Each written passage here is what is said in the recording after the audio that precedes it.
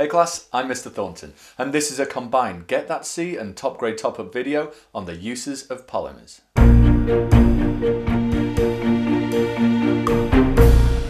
This topic was suggested by Danny Al-Kafaji, Kieran, Becky Bentley, Rosina Akther, Dami Bakher, Liam Boy 29, Adam Patel, Haynes McNeil, RJ Boy, Rachel Elvin, M Morris HD and Abdul. Thanks guys. If you've got a topic you'd like me to cover, then just leave a comment below.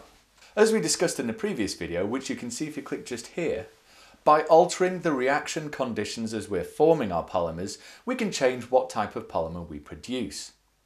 Now, one of the most crucial things that we can do is change between the two main types of polymer.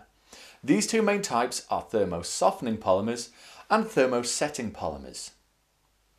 Now, these two types, which all polymers fall into one or the other, these two types have two really crucial properties, which are quite different, and that affects how they're used. Let's start out with the thermosoftening polymers. Polyethylene, which we've already looked at, is a really good example of this.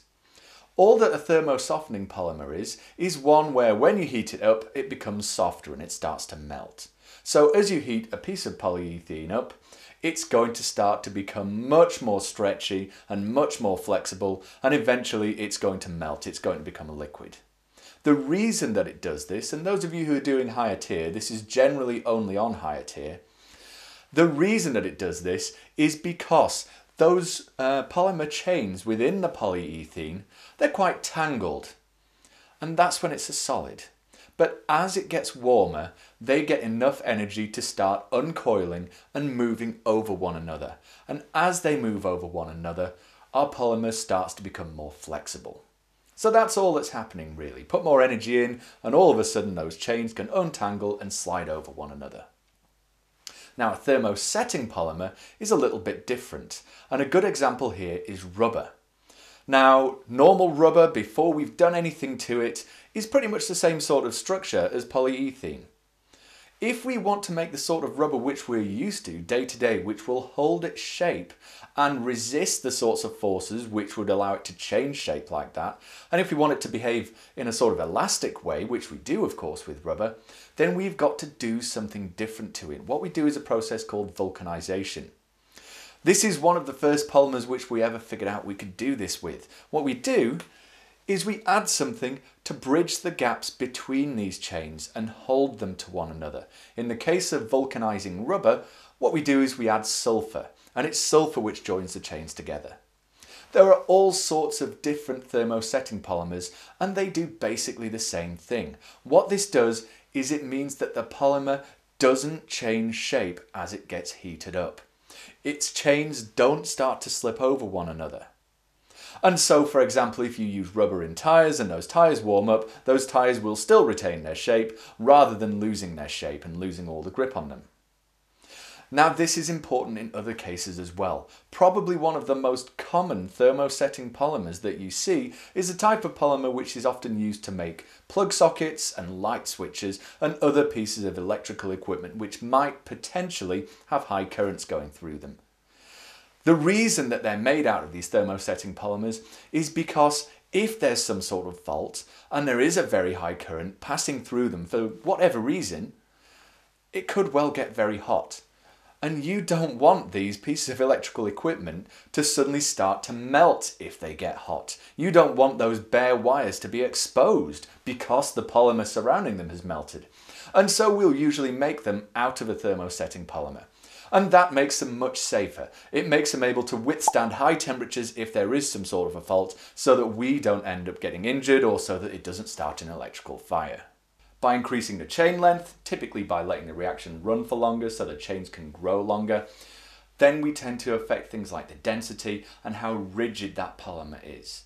So think about the different types of plastic which there are out there. Some of them are quite flexible and you can bend them with your hand quite easily. Others will be much more rigid and much more brittle, and quite often that's just down to the chain length. We might add substances called plasticizers to make the polymers much more flexible, for example if it's something that we want to wear, or we might change the conditions of the reaction to make it much more crystalline. to make these chains line up much better in a much more regular structure, which would tend to make things more rigid. And all of these changes can affect all sorts of different things about the polymers. Polymers are fantastically useful in the modern world, and they've got a huge range of applications. And it's not just the most obvious things that you can think of in your day-to-day life that are made out of polymers, but on all sorts of different scales we use polymers. So for example, we might use them for flooring, we might use them in various forms of construction, or we might use them, for example, to protect brickwork that's delicate, and so they can be sprayed onto walls, or they can be used as covering for buildings. We've got lots and lots of things that we can do with them besides just the obvious uses. And they're hugely useful because we can mould them to whatever shape we want, we can frequently make them different colours or transparent, and we can change those properties so that they behave in exactly the way that we want them to. And they're quite light and quite cheap, and they're also resistant to water, and they're resistant to biodegrading. Now that's brilliant while we're still using those polymers, but it does leave us with a bit of a problem once we're finished with whatever that product is. Because if polymers don't biodegrade, then we can't get rid of them in the usual way. If you've got food waste and you want to throw it away, it can quite easily be placed in landfill and it will steadily rot away, and after a while there won't be anything left. Whereas polymers, they can, in theory at least, last for thousands of years. Of course, none of them have been around for thousands of years for us to be able to test that, but certainly we can see that they don't break down. And that gives us a real problem if they're not biodegradable. If we put polymer products into a landfill, then they're just going to sit there. They're not going to biodegrade. And eventually that landfill is going to get full. And then we've got to find somewhere new to put these polymers. It's not safe to burn them either, because as you burn polymers, they tend to give off all sorts of toxic fumes. It's not safe to do very much with them, because even if you've managed to grind them into tiny pieces and bury them somewhere, or throw them away in the sea, then they can still end up in the food chain. Animals will start to eat them, and then other animals will eat them, and eventually they can start to find their way back into the food which is on our plates as well. So it's a real concern what we can actually do about these. One of the ways that we can deal with them, one of the ways that we can deal with, for example, plastic carrier bags, is we can reduce the amount we use plastic carrier bags. In the UK, we've just introduced a 5p charge for plastic carrier bags, which hopefully will significantly reduce the amount of plastic waste which we produce. We're still going to be producing some though. There are other things that we can do. We can recycle plastics, so long as we know what type of plastic it is. Because there are so many different polymers out there, it can be tricky to know exactly which one you're dealing with. And it's not as simple as telling the difference between a steel or an aluminium can, which you can test with a magnet. It can be pretty difficult to tell what one polymer is from another polymer. So usually plastic products or polymer products which are going to be recycled are stamped with some information which tells you which type of polymer it is, so that it can then be resorted later on and recycled more easily. Another option is to make sure that those polymers can biodegrade. Increasingly now, there's a drive to make polymers with biodegradable materials, that is, natural plant materials like cornstarch, in the polymer itself, so that those materials can biodegrade and that polymer itself will then break down. Some carrier bags are already made from these substances. However, it's still relatively early days on that. Hopefully at some point though, we'll be producing a lot less plastic waste. I hope that video really helps you. If you want to check how well you understood, then try the snap quiz. The link is right here, and it'll also be in the description, along with all the other links for this video.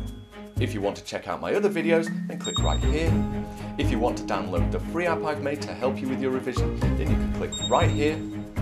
If you want to subscribe to my channel, then you can click right here. Don't forget to leave likes, and if you go to the comments, you can give me feedback and let me know which topics you'd like me to cover next. Good luck in your GCSEs everyone, and thanks very much for watching.